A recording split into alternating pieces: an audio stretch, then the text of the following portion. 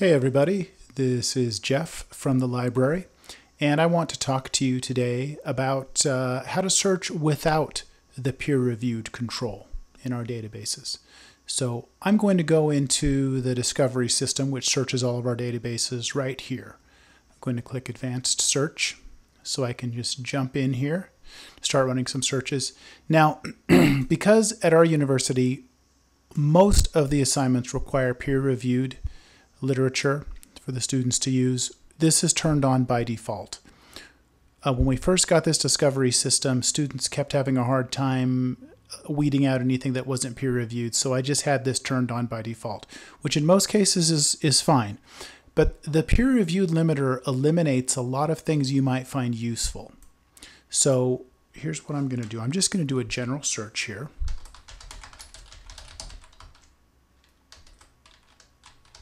Going to put the term social movements into quotation marks there, and I'm going to run a search. Now this is with the peer-reviewed journal limiter on, which generally is what most assignments seem to be looking for. And you have 45,802 all full-text articles with social movements in there somewhere. We could make it more specific. And this is great, but this is just going to be articles from peer-reviewed journals. And there is a lot more that this database could search. So it's very useful to know how to turn this off. So if you want to expand your search beyond peer-reviewed journals, you could just turn this off right here. And once you turn it off, it automatically runs a new search for everything. So about twice as many. Now the thing that's interesting now it's searching all kinds of different sources. So one thing that's kind of cool that it does, it brings up what it thinks is probably the most basic summary type source first. So this is from the Salem Press Encyclopedia, 4 Stages of Social Movements. This would be great for your students or even yourself if you want to get some basics on this topic before you get into the peer-reviewed journals. Because as you know, the peer-reviewed journals are only going to cover very, very specific small aspects of this, usually that some original research was done on. Some kind of a study, some kind of a survey, some kind of observable data, which is not going to summarize what social movements are. So if you're looking for some background information, when I turned that off, the first thing it brought up was this nice summary article. This is called a research starter. And it generally won't find these if the peer-reviewed button is turned on. So look at this, 4 Stages of Social Movements. This is what I like to see, overview. What is a social movement? This would be great for your students or even for yourself if you're designing a course and you want to give someone just some background on this before you throw them into the heavy-duty world of peer-reviewed journal research. What is a social movement? 4 stages of social movements. And that's great. That's just the first thing that came up. So that's one really nice thing. If you turn off the peer-reviewed limiter, it will bring up a lot of summary type things to give more basic types of information. Now again, for the with the peer-reviewed journal limiter on, which I turned it off here, it's not going to bring up any books. It's not going to bring back any videos. It's only going to bring back journal articles. So now that we have that turned off, there's all kinds of neat things we can find. Over here, limit by source type. I could go in here. Let's say I'm looking for books. Again, a summary type source. It's going to give me some background that's not necessarily just going to be the latest studies. If I click here on eBooks and then update, it's now going to search for books on this that we have access to. And these are full books. You have full access to every page of these books. And look at all these great sources. Again, none of these will come back if that peer-reviewed limiter is on. Look at all these really cool things here. A lot of really cool books. And any one of these that you open up, you will get the full text on. Let's look at some other things here. Let me go back to limit by source type. And I'm going to click show more again. I'm going to turn off the ebooks. A lot of you are also looking for videos. Let me put videos in here.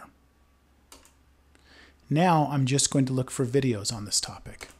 And again, videos are not published by peer-reviewed journals. No matter how serious the video is, it's not going to be published by a peer-reviewed journal. So look at this, 1,691 videos on this. And the nice thing about this, you, instead of going and searching films on demand and then searching Sage video and then searching Alexandra Street video and then searching Sage Research Methods video, this is going to search all of our databases at once, so that you can search all of them at once. The only one that it won't search of our video databases, it will not search LinkedIn Learning, or some people call that lynda.com, what it used to be known as. But it'll search all of the other databases when you do this. The one catch I've noticed with this, and this is a strange issue with it, but I want you to be aware of this. So, okay, great. I have 1,691 videos on social movements. Let me change that to title. Now I just want videos with social movements in the title. We have 1,691 sources. When you change anything up here, usually what ends up happening, okay, now we have 6,650.